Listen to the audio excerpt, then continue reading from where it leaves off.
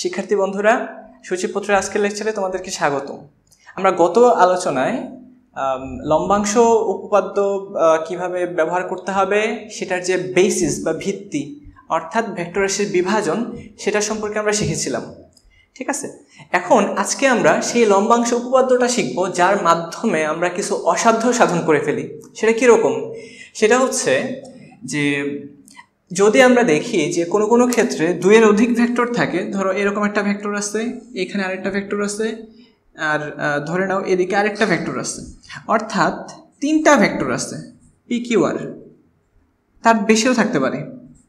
যদি এরকম দুইয়ের অধিক ভেক্টর থাকে তাদের ক্ষেত্রে কিন্তু আমরা সামান্তরিক সূত্র অ্যাপ্লাই করতে পারি না। বোঝা গেল?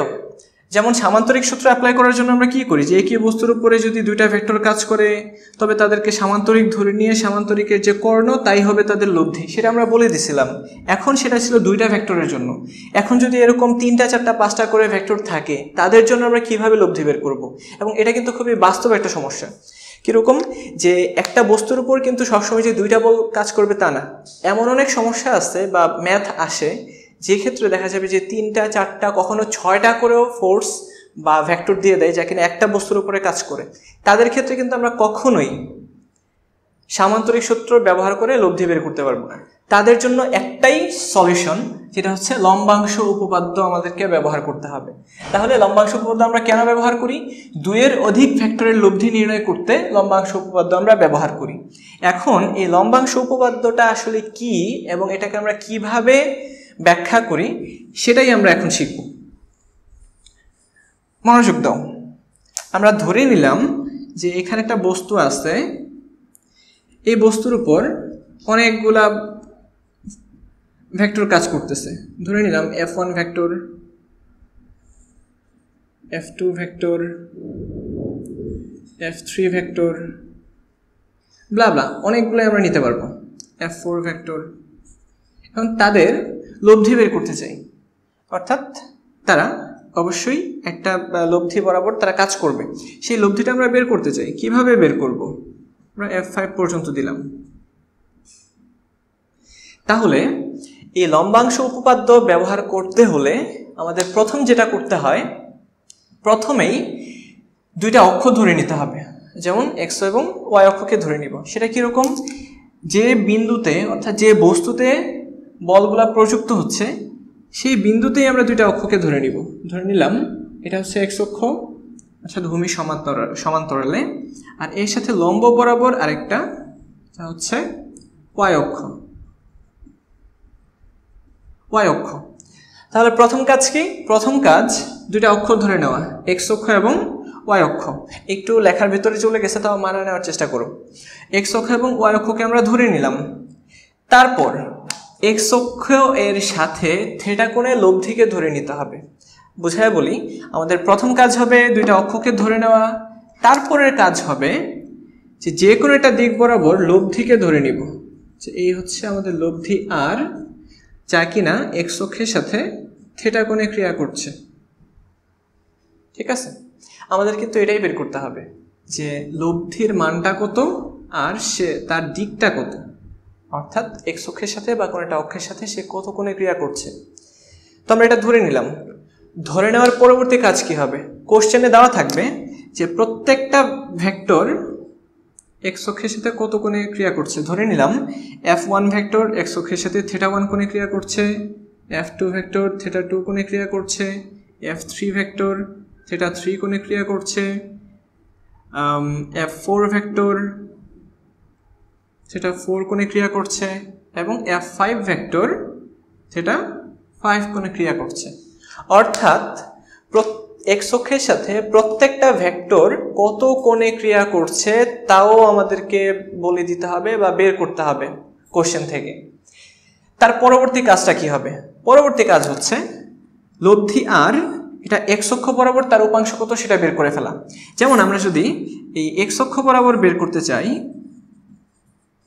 x অক্ষ বরাবর, সেটা কি হবে? এই লব্ধি আর x অক্ষ বরাবর সে আর x লম্বাংশ তৈরি করে, আর ওয়াই অক্ষ বরাবর আর ওয়াই। তাহলে এক্স অক্ষ বরাবর যদি তার উপাংশ হয় আর এক্স, সেটা কত হবে আর কস থিটা। এটা আমরা অলরেডি শিখেছি। এখন আর কস থিটা সমান আসলে কত হবে? লম্বাংশ উপপাদ্য বলে যে লব্ধির কোনো একটা দিক বরাবর উপাংশ সেটা সবগুলা ভেক্টরের ওই দিক বরাবর উপাংশের সমষ্টির সমান। আমি আবারও বলি, সবগুলো ভেক্টরের একটা নির্দিষ্ট দিক বরাবর উপাংশের সমষ্টি লব্ধির ওই দিক বরাবর উপাংশের সমান। তাহলে এক্স অক্ষ বরাবর যদি লব্ধির উপাংশ হয় আর কস থিটা, তাহলে বাকি সবগুলোর উপাংশ আমরা বের করে যদি যোগ করে দেই, সেই মানটাও কিন্তু আর কস থিটার সমান হবে। যেমন আমরা F1 এর জন্য চিন্তা করি, F1 এক্স অক্ষের সাথে θ1 কোণে আছে, তাহলে এর উপাংশ হবে f cos θ1 যোগ f2 cos θ2। এরকমভাবে যেতে যেতে আমরা লিখব f5 cos θ5। যদি n সংখ্যক থাকে আমরা বলবো fn cos θn। তার মানে x অক্ষ বরাবর প্রতিটি ভেক্টরের উপাংশের সমষ্টি লব্ধির ওই দিক বরাবর উপাংশের সমান। এটাই হচ্ছে আমাদের লম্বাংশ উপপাদ্য।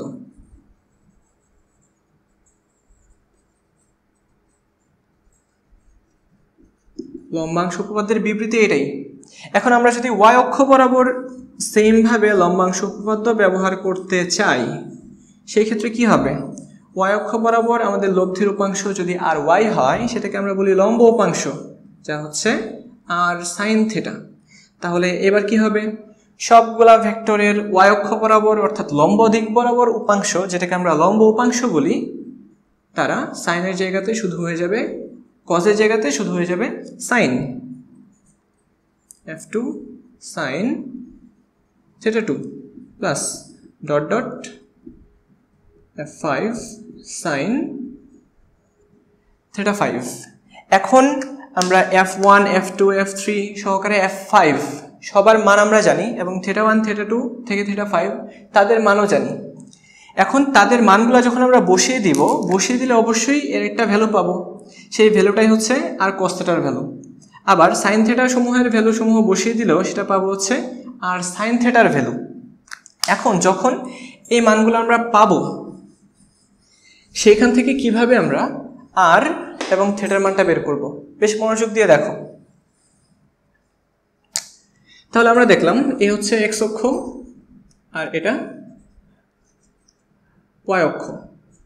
আমরা ওইটাকে একটু সিম্পলিফাইড করে রাখতেছি।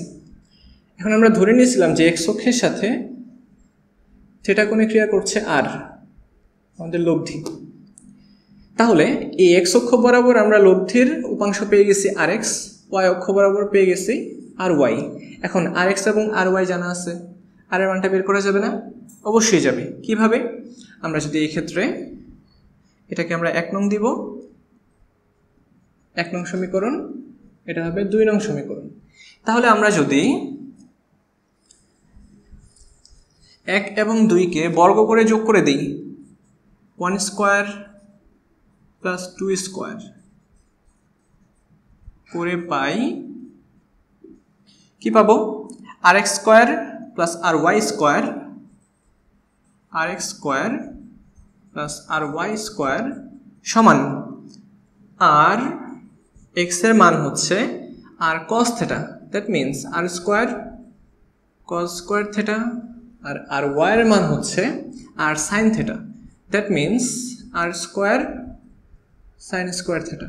তাহলে আমরা যদি এখানে আর স্কয়ার কমন নেই, তাহলে sin square theta plus cos square theta মান হয়ে যাবে 1। আলটিমেটলি এখানে আমরা পাচ্ছি আর স্কয়ার, যার মান আর এক্স স্কয়ার প্লাস আর ওয়াই স্কয়ার। এখন আমরা এখান থেকে কিন্তু আমাদের সেই কাঙ্ক্ষিত লব্ধি সেটা পেয়ে যাচ্ছি,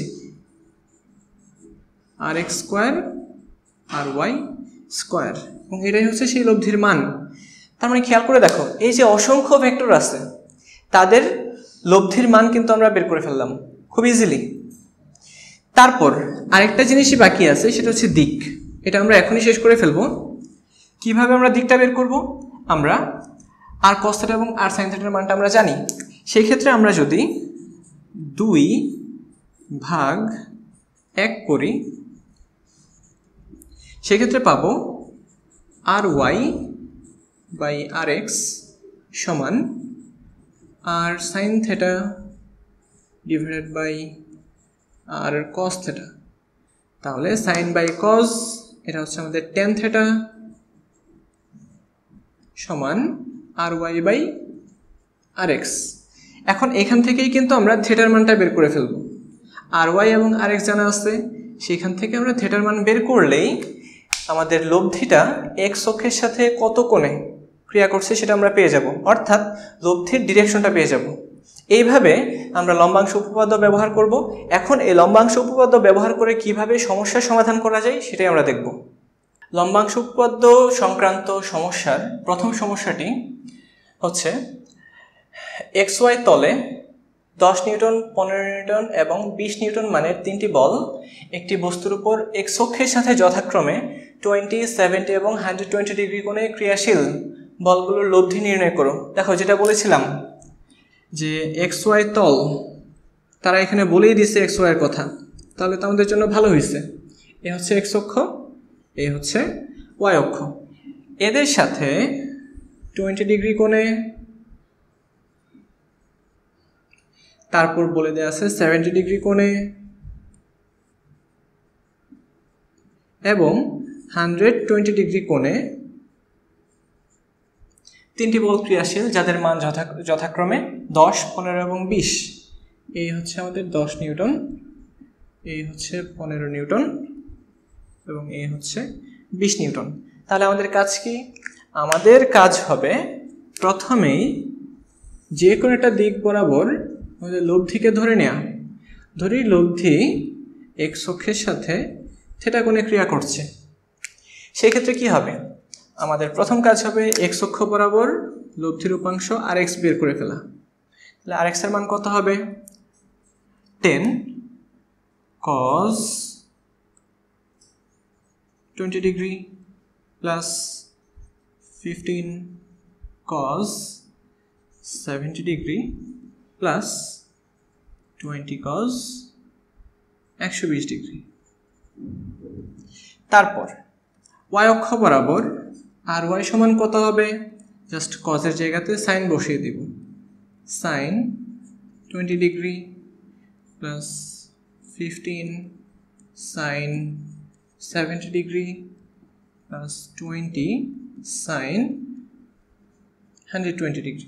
এখন ক্যালকুলেটরে বসিয়ে আমরা মানগুলো বের করে ফেলি।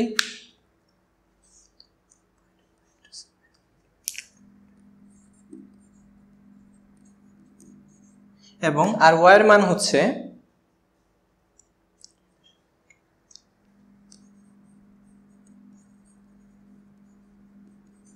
34.835 নিউটন। এখন আমাদের কাজ কি হবে? ry এবং rx থেকে r এর মানটা বের করে ফেলা। তাহলে সেটা খুবই ইজি, আমরা অলরেডি করে এসেছি। r সমান √rx² প্লাস ry² এবং থিটার মানটা হবে tan inverse ry by rx। অর্থাৎ এই মানগুলো যদি আমরা বসিয়ে দিই, সেক্ষেত্রে আমরা পাবো